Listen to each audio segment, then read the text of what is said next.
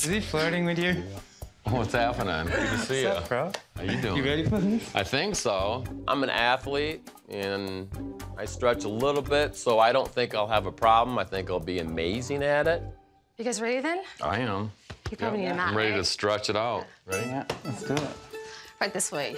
I love doing yoga because it brings me back to my breath and my own body. It's really a form of meditation for me.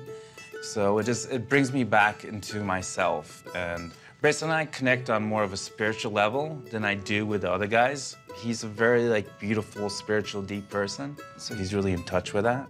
Nice to meet you. Otavio. Nice to meet you, Brace. Brace. You could be Ash's dad. I like yoga. It's a spiritual thing, and this and that. But the best part, my favorite part, is that there's hot women in there. They're in spandex, bending over. There's boobs here, and it's just boobs everywhere, and boobs, and I'm all about it.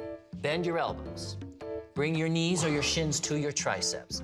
And then just transfer weight into the hands. You start lifting the feet up effortlessly. But it's about finding the foundation first. Yoga is relaxing and beautiful, but I don't think Brace is having the same experience. From the waist, place the left hand on the thigh at first. You adjust your stance. So now the left foot is forward, the right foot is back. Nice. And then reverse. This time we're gonna bring the left elbow to the outside of the right thigh. Nice, Brace. 2 more breaths.